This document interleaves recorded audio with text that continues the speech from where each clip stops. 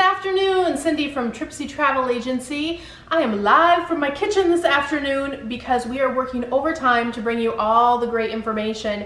We're a little behind on all the reviews that we promised for the Disney resorts that we stayed at recently. So I wanted to talk to you tonight about Kindani Village, which is a fantastic property. It's a little more quiet and reserved compared to Animal Kingdom Lodge or Jambo House if you've stayed there.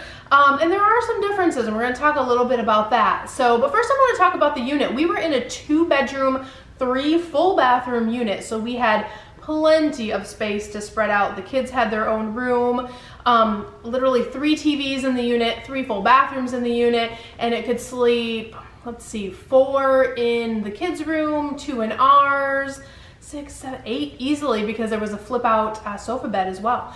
So definitely a large, spacious unit. Probably my favorite part was the master bathroom. They have a lovely area space in the master bathroom. Large soaking tub, separate shower, fantastic water pressure. And the soaking tub, I just have to say for a second, if you're spending long days in the park or you have issues with your legs or your back, this resort is a good choice for you because it's an oversized bath soaking tub. So if you need to just throw some Epsom salt in and get rejuvenated for the next day, this would definitely be a good fit for you. Now, in terms of the differences between the 2 properties, and keep in mind it's one complex, if you will. There's Animal Kingdom Lodge, which is where the main lobby is, the main restaurants, a very large gift shop. Attached to Animal Kingdom Lodge is Jambo House, which traditionally is Disney Vacation Club units, but you can rent them as well. And then there's Kandani Village, which is also originally Disney Vacation Club, but those can be rented if you're not Disney Vacation Club as well. They're on the same property, but you have to walk a little bit to get to the main lobby at Animal Kingdom Lodge, or you can take a shuttle. It comes about every 5 or 10 minutes or so, and it will actually drive you over. And you might think, oh wow, that's kind of crazy, you know, how far away is it? Well, the units are kind of built in almost like an M shape in terms of all the units for the properties. So if you're on the far end of Kindani, you may very well have to walk a long way just to get to the lobby in Kindani, because they have their own lobby there, and then you can shuttle over. Or we were on the other end, so we walked most of the time back and forth. Keep in mind you have access to all the amenities they have over at Animal Kingdom Lodge, but you do have to walk to get there, and that's something that for my clients, unless they're looking for reserved, quiet, you know, property, that might be a perfect fit for Kindani Village. But I really like the amenities better, and they're more convenient and more accessible over at Animal Kingdom Lodge and Jambo House. So just keep that in mind if you do have a choice. Now sometimes they do book up so you don't have a choice. It's still a lovely property. The views are amazing no matter which one you're at. Kindani Village, when you walk in, they have a little bit of a smaller lobby, but it's still pretty grand, and it has a view of the savannah, and on both ends of the lobby there's an observation area, so if your room's not ready, you can go hang out there, and they have nice comfortable chairs. They have a large lanai area or balcony area where you can walk outside, and they have rocking chairs out there so you and your kids can watch the animals. They even have neat little cards that tell you all the different birds and animals that they have on the savannah, so they can actually tour. I think it would be neat to get your kids some binoculars, maybe some little cheapo ones, just for them to practice. They have them in the gift shop too, but if you bring your own, they can get right to that animal observing straight away, so that's kind of neat. They also have a nice area down on the first floor that will take you out to where they have a fire pit in the evenings, and they have rocking chairs around, so that's a nice area to just relax in the evenings. It's very quiet. Kindani particularly is quieter than Animal Kingdom.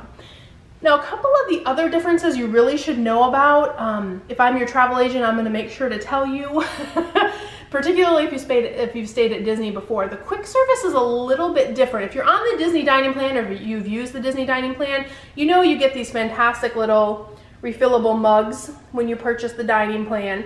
And all through the Disney resorts, they have drink stations set up, and traditionally those are in the quick service restaurants or areas. But because Kindani doesn't have an all-day quick service area, they've kind of carved out a drink station in the gift shop in the main lobby, which I thought was a little strange. Maybe I'm spoiled, but I'm just used to a little bit of a different setup. both as a regular Disney hotel guest and as a Disney Vacation Club owner. So just know that going in. Now, the flip side of that is Sana is one of their table service restaurants, and even if you're, regardless of whichever property you stay at, definitely go to Sana and get the bread service, which is basically a bunch of different breads with a whole bunch of different dipping sauces. I didn't get to try it while I was there, but my colleague Tana did, and she said it was amazing. And I talked to a couple other travel agents that were there, and they said it was fantastic. So try that. That's a great tip for you. But what they do with Sana is they turn it into a quick service breakfast for mornings only. When we were there, it was only 7 to 10. Check the hours, that could change. But if you weren't there by 10 o'clock, it was, quick service was over, and you had to go all the way over to Animal Kingdom Lodge to the regular quick service to get any type of meal. But I will say this, for the mornings we made it there in time, you're not gonna get a better view.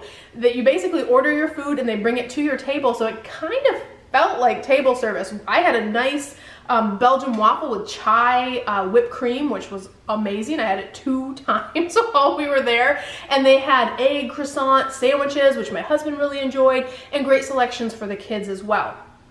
And the best part about it was the view is right on the savannah. So we had zebras walking by as we were eating our breakfast, and that was amazing. So it's kind of a little bit of a trade-off where that's concerned. So overall, great stay at the Kindani Village. You always get amazing perks whenever you stay on Disney property. I have another video that I actually filmed on the balcony of that observatory that I was talking about that tells you about all the great features when you stay on Disney property. So definitely check that out as well. If you need help with your Disney vacation, whether you want to stay at Kandani Village, Animal Kingdom, or any of the Disney properties, we have toured every Disney property, and we have all the information you need to really put a magical vacation together, and we'd love to help you at Tripsy Travel. If you like this video, comment, like, and subscribe, and as always, thanks for traveling with Tripsy. Bye, Tripsters!